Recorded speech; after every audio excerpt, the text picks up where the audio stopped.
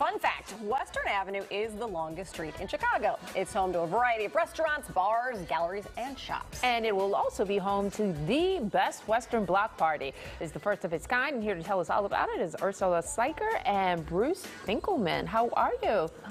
Thanks for having us. Yeah, I got your name right? So that's got to make you feel good. Got it. Okay. Now we can go.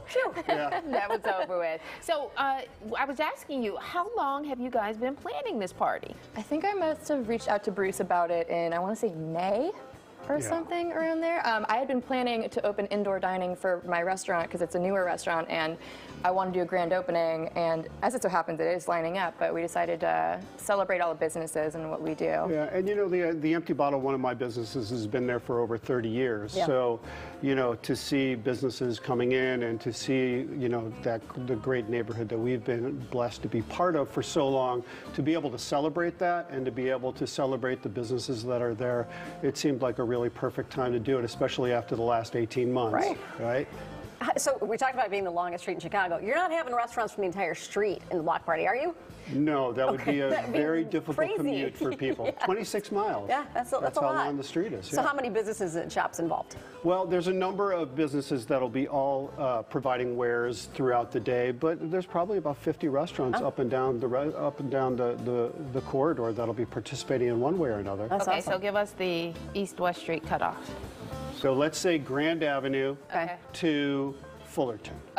Okay. Gotcha. That's a long enough stretch. Yeah. Right. Yeah. That's a Next time we'll try to do like a 10K or something like that. You run from start right up and down. They'll feed you food as you go through it. Right. And cocktails too, right? Okay, And cocktails. Yeah. Ursula, Bruce mentioned his business, but you didn't. It's yours. Oh, I own Jeff and Jude's Deli. We're across the street from the Empty Bottle, and it was a really big thing for me to want to kind of like celebrate the neighborhood that's let me become a part of it this past year. We are a pandemic restaurant, so it's really great to actually be able to sort of celebrate us becoming more legit with indoor dining, as well as all the other neighboring folks around us that have been such welcoming neighbors, and the community that shows up every day through all the weird versions of the restaurant we've had. And we don't expect people to walk all the way up to Fullerton, so we did have people like Taqueria Chingon, as well as Chef Special, setting up on the actual block party itself to really kind of like bring different parts of Western together for people to really enjoy their food. So how is it going to work? Are you guys actually blocking off the street? Did you get from the city? Yeah, so we're blocking off Cortez Street, which is at Western Avenue, which is right next to the Empty Bottle and Pizza Friendly Pizza, which is at 1035 Northwestern. We usually do a block party out there called Music Frozen Dancing in February, where we get a bunch of bands out there and people to dress up. But this will be a lot better weather, as we just saw. All right, so what else is going on besides featuring the restaurant? We'll have bands playing. We have a band called Riley Walker. We have the fabulous Hoyle Brothers and many more. We'll have vendors who will be putting out their wares both inside and outside the facility, and we have Handmade Market there. And of course, what festival would be complete if we didn't have a dunk tank, which we'd love to invite you there. All the proceeds go to charity. We have a wonderful charity we're working with.